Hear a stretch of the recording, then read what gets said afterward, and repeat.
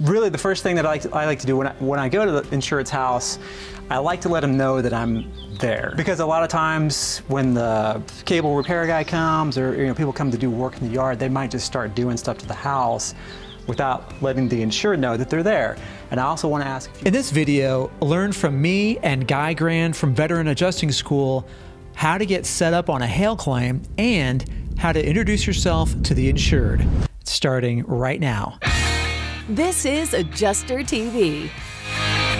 AdjusterTV is brought to you by Kaplik. Learn all about E&O and other insurance for adjusters at cplic.net/AdjusterTV and by Pacesetter Claim Service. Download the Work From Home Guide at AdjusterTV.com/Pacesetter and by AdjusterScore. Show IA firms that you know your stuff. Prove yourself at AdjusterScore.com. This training is part of a 16-video complete hail scoping series that you can find right now at AdjusterTVPlus.com. all right, the first thing I do after I get out of the truck is I make sure that I have all my gear with me. I've got my tape measure, I have my snapshot camera, I've got a pen or a pencil, I've got chalk, and I've got a pitch gauge and a shingle gauge and anything else I think I'm going to need on this particular loss. And then always, I'm going to grab a risk photo, which is the very first photo that's going to be in your file. Right? And then I'm going to grab my ladder and set it up on the house.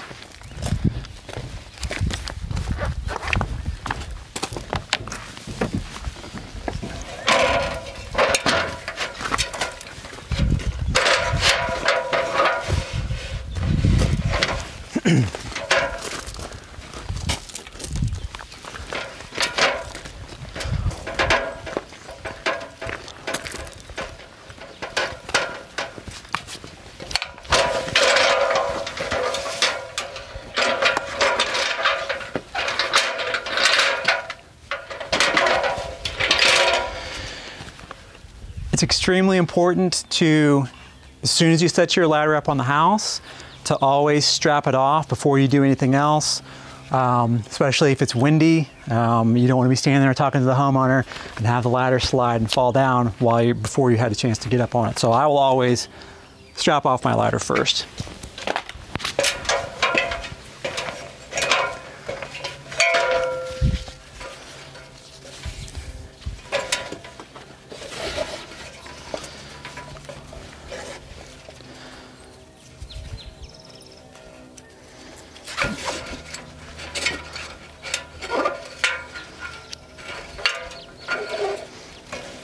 And it wants to be tight enough to where it'll keep the ladder up and keep it stable, but you don't necessarily want to crank it down too hard because you might break this. And you're not relying on this as something that you can land on. It's really just to keep it stable. And the next thing I do is take a photo of the address for address verification for the file.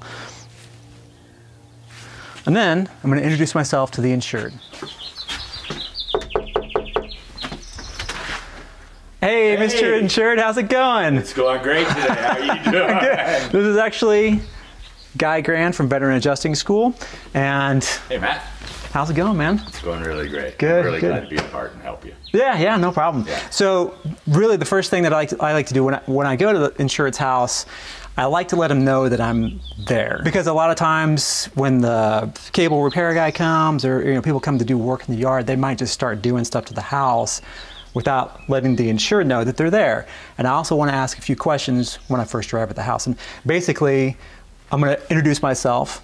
I'm Matt with your insurance company. Hi, Matt. And we talked on the phone a couple of days ago. Yeah, we did. And just want to let you know that I'm here to take a look at the house. And during our phone conversation, you had mentioned that you were concerned about the roof and that maybe you'd noticed some damage to the sides of the house or to other parts of the house. So we're going to kind of confirm what we talked about in our phone conversation.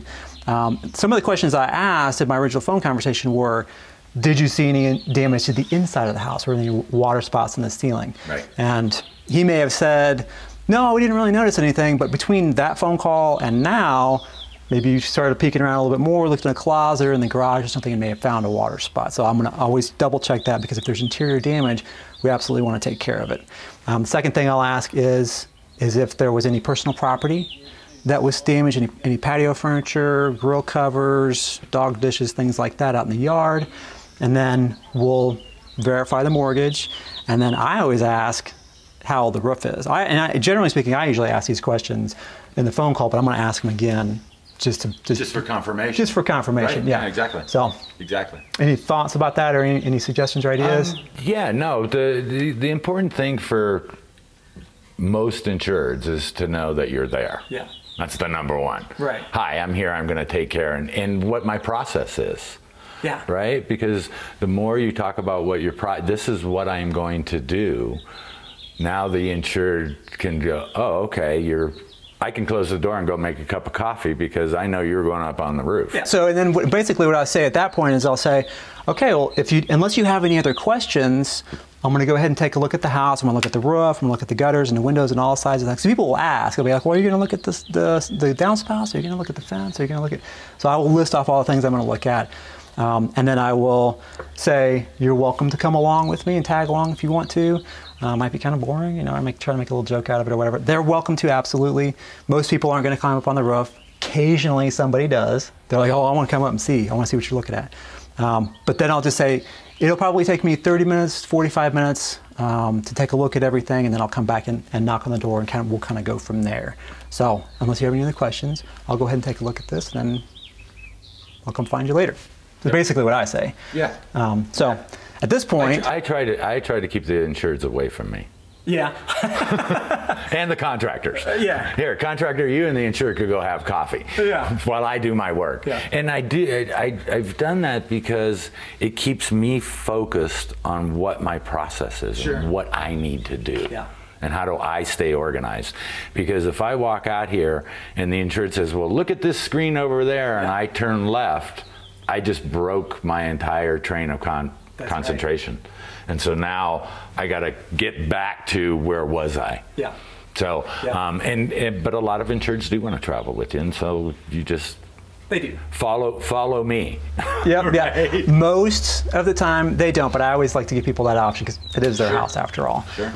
So, all right, from this point, we're going to go ahead and scope this loss. For more training videos just like this, become an Adjuster TV Plus member right now at AdjusterTVPlus.com.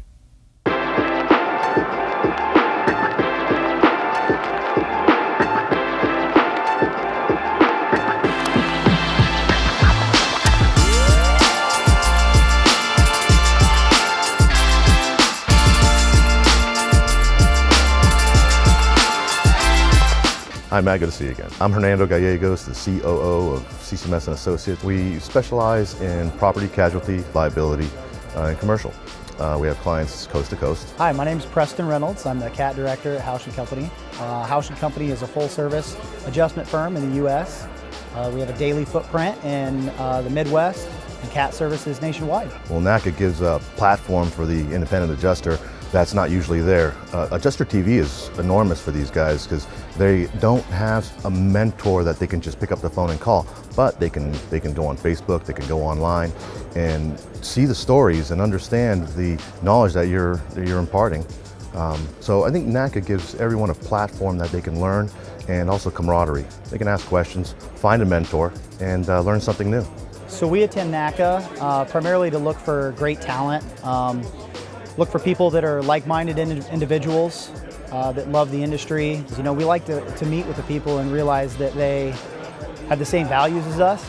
So, and it's a good place to come to get that. The importance of networking is that's how you find individuals of the same thought process. And here, networking would be for an independent adjuster, especially a new adjuster, is finding someone to mentor them. They need to talk to people and find out who's good at roofing, who's good at water, who's good at commercial claims. People are here, I feel like, to interview and better themselves and find good firms to work for. But I think there's a lot of other things that you can do, you know, just meeting everybody and learning about the industry and all the great things some of these companies are doing.